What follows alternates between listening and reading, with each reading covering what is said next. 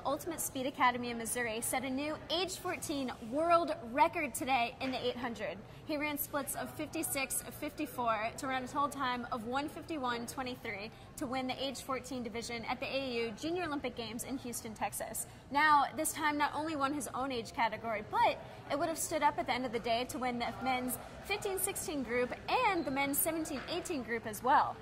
The prior world record was 152.6, set by Jacob Ingebrigtsen of Norway less than a year ago.